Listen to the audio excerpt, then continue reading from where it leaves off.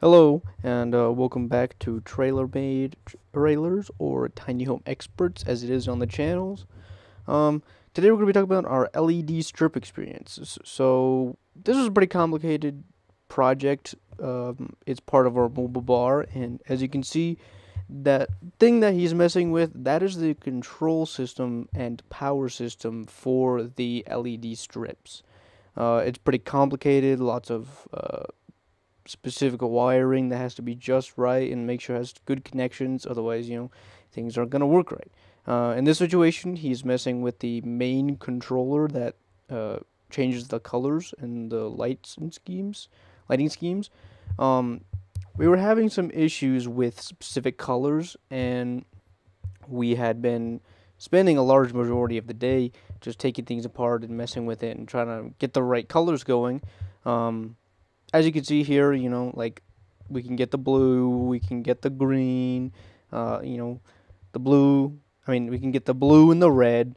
But when we go to this teal color right here, that's supposed to be the green. That's supposed to be like RGB, red, blue, green. But for some reason in this situation, whenever we'd go to green, it would put out blue as well as green. We had purple, we had it was really just unfortunate because as you can see, like these are the LEDs. That was the casing that the LEDs went into. It was a metal track with this plastic tubing on top to diffuse the light and make it look real smooth and clean.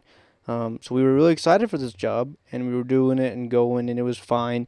And then all of a sudden, the green isn't working, and we spent so much time going to each individual connection, which you have to solder by hand. And as you can see, the guy is doing it on a ladder, so infinitely more difficult.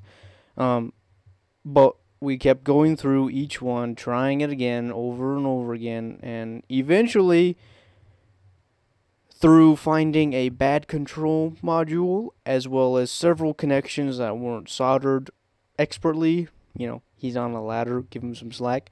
We were able to figure out why it was putting out blue, and it was the blue and the green connection points where it's soldered were touching. So we figured it out, and it's good now, and it looks great. So whenever we've wrapped this bad boy up, we'll be happy to show you. We can't wait to show you guys. This thing looks awesome. It was a crazy intense project, pretty difficult, but yeah. Thanks for watching. Leave a like, sub, and we just can't wait to show you this awesome project we're working on. Thanks, guys.